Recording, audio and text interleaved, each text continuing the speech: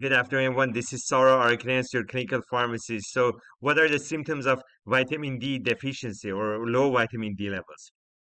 If you have vitamin D low levels, these are some of the symptoms that you will experience: fatigue, not sleeping well, bone pain or achiness, depression or feeling of sadness, hair loss, muscle weakness, loss of appetite, getting sick more easily, and pale skin.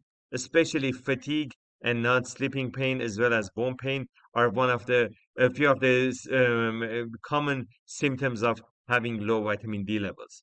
If you experience these symptoms, that to you there might not be any reasons for them, it's very possible that you have low vitamin D levels, and you have to be completing your labs with your primary care doctor to figure out how low your vitamin D levels are. Some of the foods that are have high vitamin D levels or are enriched in vitamin D are fatty fish like salmon, trout, tuna, or mackerel, canned fish, egg yolks, and beef liver. Some of the fortified foods that you can also eat include breakfast cereals, almond milk, soy milk, and orange juice.